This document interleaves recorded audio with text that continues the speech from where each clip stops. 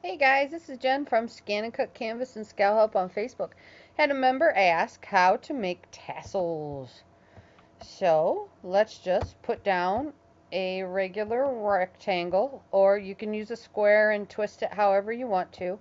Set it to the height of the tassel that you want. If you want a 3-inch long tassel, set it to that height. Um, the length is going to be however, thick you want it. If you want a nice thick tassel, make it longer, okay? If you want it longer than 12 inches, then flip it like this and put it on your 24-inch mat, okay? But for right now, I'm going to leave it like this. All right, now how do we get all of the little wiggly thingies cut in there, right? Just come down here, grab a line. Now understand, sometimes grabbing these little guys is a bit difficult.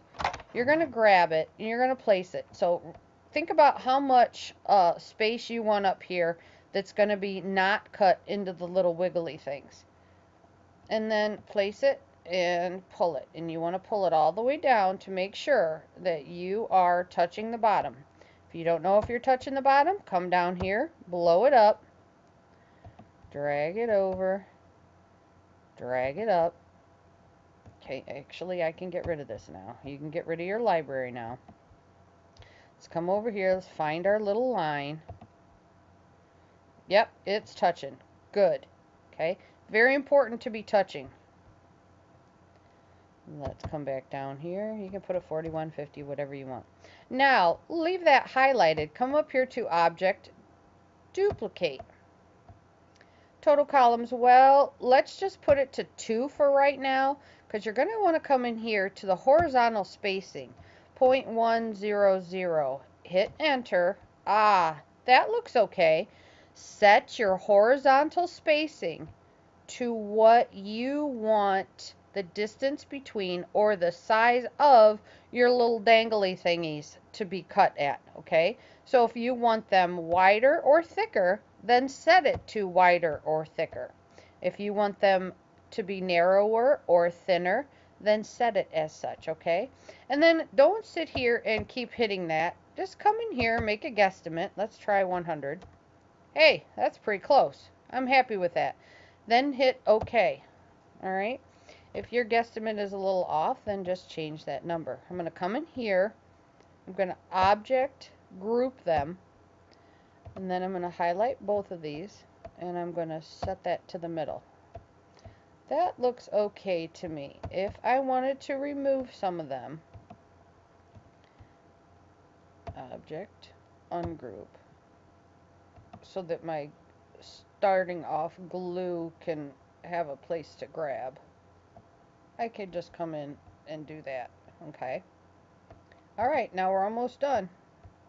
Come up here, Object, Merge. Okay.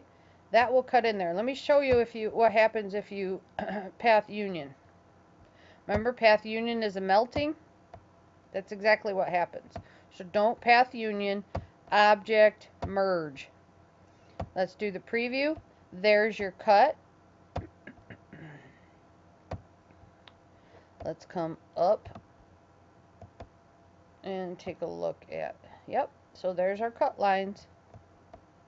Alright. And this does extend a little bit past it, and that's okay. It's what that's going to do is that's just going to ensure that you have a clean cut in your leather, your faux leather. Okay. If you have a significant amount hanging over, yes, you may want to back that up.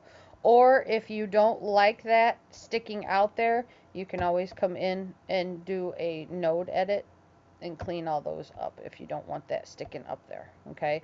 But for myself, I prefer to have just a tiny little bit hang over so that I can ensure that there is no little hangers left there and I'm not pulling and stretching that faux leather or leather.